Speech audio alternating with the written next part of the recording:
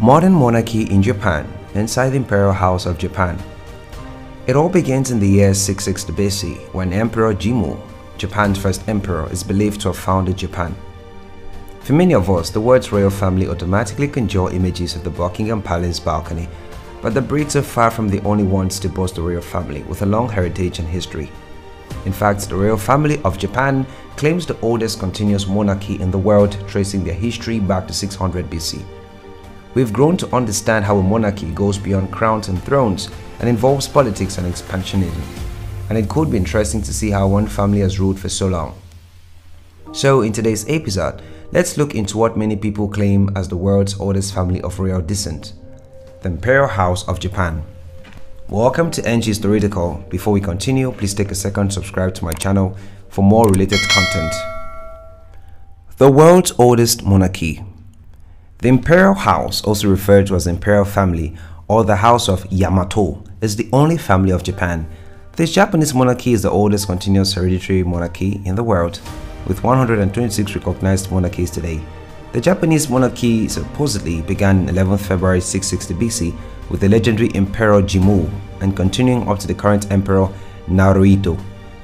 Emperor Jimmu was believed to have descended from the Japanese sun goddess Amaterasu. In Japanese mythology, Amaterasu sent her grandson Ninigi to earth with three sacred treasures: the sword Kusanagi, the jewel Yasakani no Magatama, and the mirror Yata no Kagami. He landed in the Izumo province of Japan. Ninigi negotiated rule over the land with Okunishuni no Mikoto, the ruling god at the time and son-in-law to the storm god Susanoo. Okunishuni was granted control over religious affairs, thus conceded to Ninigi. Ninigi therefore married one of Susanoo's descendants, Princess Konohana Sukuya. The couple bore three sons, one of whom was Hikoshokodemi no Mikoto, or Hori for short. Hori then married a daughter of the sea goddess Owatusumi, Princess Toyotama. This couple bore one son, Ogayakufyozu no Mikoto. This is where the drama begins. Upon his son's death, Hori had promised to look away while his wife gave birth, but he let curiosity get the best of him and spied on her.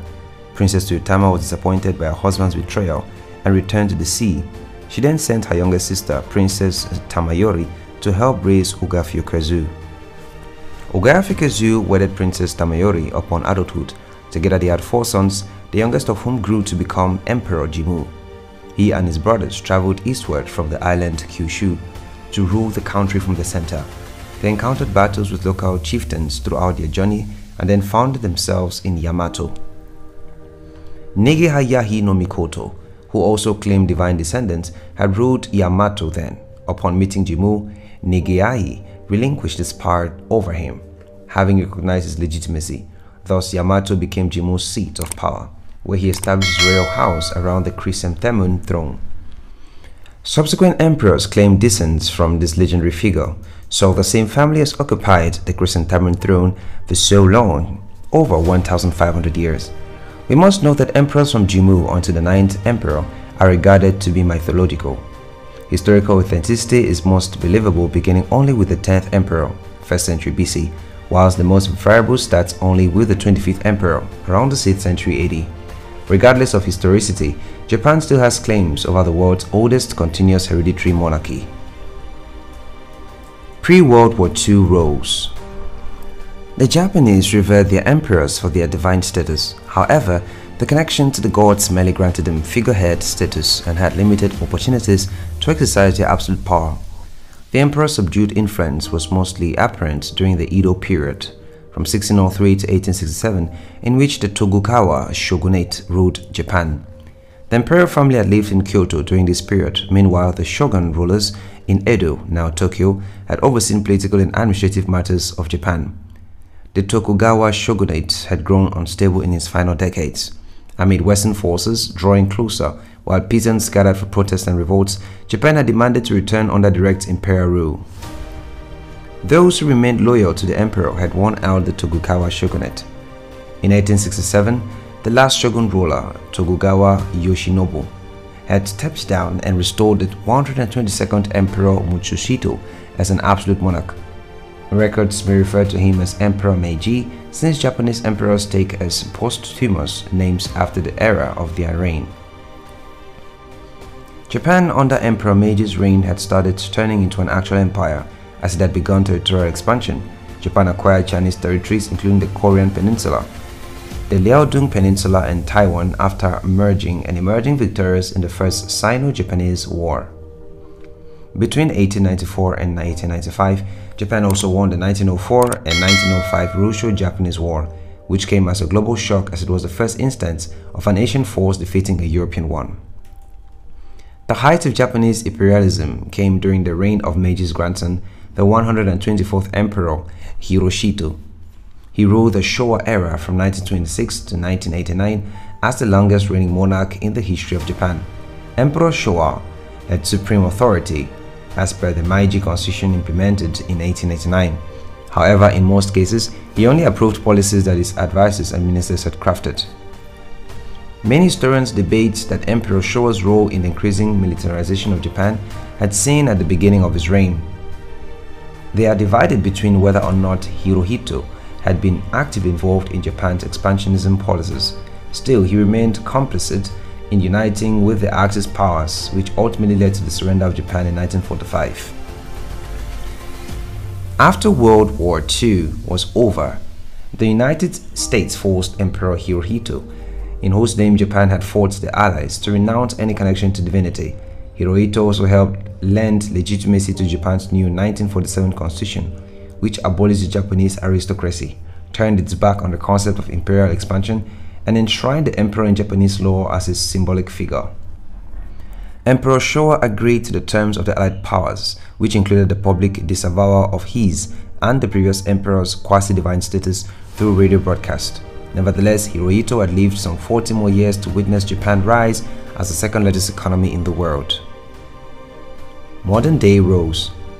As of 1947, Japan has been a constitutional monarchy. Sovereignty lies within the people instead of the emperor. As the Japanese constitution states, the emperor shall be the symbol of the state and of the unity of the people. Hirohito then authorized publications of his personal life in an effort to bring the imperial family closer to the public. His popularity kept the imperial system alive. Japan is currently in the Reiwa era under Emperor Naruhito's rule. He succeeded his father, Emperor Emeritus Akihito, having abdicated the throne after 30 years of reigning. Akihito is the first Japanese monarch in over 200 years to hand over his royal duties to his successor before death. Among the official duties that Naruhito inherited is precedence over ceremonial activities, ministers of state, secretaries, and commissioners which require royal appointment from His Majesty the Emperor. He also promulgates or enacts the laws that the Diet or Parliamentary of Japan has approved. Needless to say, the Emperor also meets with foreign ambassadors as a representative of his country. It's a boys' club. Emperor Naruhito has a daughter with Empress Masako named Princess Aiko. Women of the imperial family cannot take on imperial duties, as the current house laws stipulate the imperial throne shall be succeeded to by a male offspring in the male line belonging to the imperial lineage. Instead, they may take on jobs at non-profits for the good of the public by permission of the emperor, and they are required to give up their royal titles if they marry commoners. A number of imperialist families' female members have left the monarchy by marrying commoners. Japan has discussed the possibility of changing the rules to allow for female participation over the last few decades due to concerns that the monarchy might die out. Part of the Japanese public supports the amending of the law to allow for female heirs, and Prince Naruhito himself is believed to support a change in succession laws.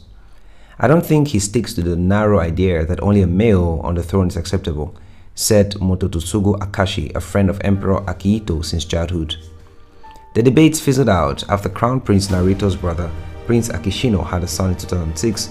He is next in line to the throne after Naruhito. According to some sources, the legislation allowing Akihito to step down also mooted the idea of letting female royals stay in the imperial family after they marry, but it did not specifically seek to address whether females might one day be allowed to take the throne. Thus, the future of the Japanese monarchy rests on the shoulders of Naruhito's 17-year-old nephew, Prince Hisahito. In any case, many Japanese embraced the idea of a female ruler, citing the late Queen Elizabeth II of the United Kingdom and the matriarchal origins of the imperial family's mythology. Emperor Naruhito's ascension ceremony took place on the 1st of May 2019. He was presented with two of the sacred treasures, the sword Kusanagi representing valor and the jewel Yasakani no Magatama representing benevolence, and was also presented with the third item of imperial regalia, the mirror Yata no Kagami representing wisdom, on his enthronement ceremony on October 22, 2019. Finances of the imperial family. The Japanese monarchy was considered to be among the wealthiest in the world until the end of World War II before 1911. There was no distinction between the imperial crown estates and the emperor's personal properties. When the imperial property law was enacted in January 1911, two categories were established, namely hereditary, crown estates, and personal properties of the imperial family. The imperial household ministers had the responsibility for observing any judicial proceedings concerning imperial holdings. According to the law, imperial properties were only taxable if there was no conflict within the imperial house or the house lords. However, crown estates could only be used for public or imperially sanctioned undertakings. Personal properties of certain members of the imperial family, such as Empress Dowager, the empress, crown prince and crown princess, the imperial grandson and the consort of the imperial grandson, in addition to properties held for imperial family members who were minors, were exempted from taxation. Property. Currently, the primary imperial properties are the Tokyo Imperial Palace and the Kyoto Imperial Palace. The Togo Palace is located in the larger Alakasaka estate, which where numerous other imperial family members reside. There are privately owned used imperial villas in Hayama, Nasu, and the Suzuki Imperial Villa in Shimoda. The Katsura Imperial Villa, Shugakuin Imperial Villa, and Seno Imperial Palace are in Kyoto. There are a number of imperial farms, residences, and game preserves. The Imperial Household Agency administers the Shosun Imperial, the Reposora in Nara, the imperial properties, which are all owned by the states. Budget. The emperor can spend 150 million pounds of public money annually. The imperial palaces are all owned and paid for by the state. Until 2003, facts about the Japanese imperial family's life and finances were kept secret behind the chrysanthemum curtain. From the epic adventures of Emperor Jimmu to the concerns of a declining royal bloodline, you are surely brimming with more questions about the Imperial House of Japan. The Japanese monarchy has intricate stories that span longer than any other family we know of. And to think this is only one aspect of Japanese history, there's just too much culture to consume in one sitting. The Imperial House of Japan might be one of the more exciting yet complicated subjects of Japanese history. It tells a lot about the growth of Japan and a peek into the country's future. Perhaps this peek at some of the highlights would spark some kind of interest that leads you to know more about the rich history of Japan. Thank you so much for watching this video to the end. I always have more stories to tell. So make sure you subscribe to my channel, and why not press the bell button to get notified when a new video is uploaded. Also, do not hesitate to share this video with your friends.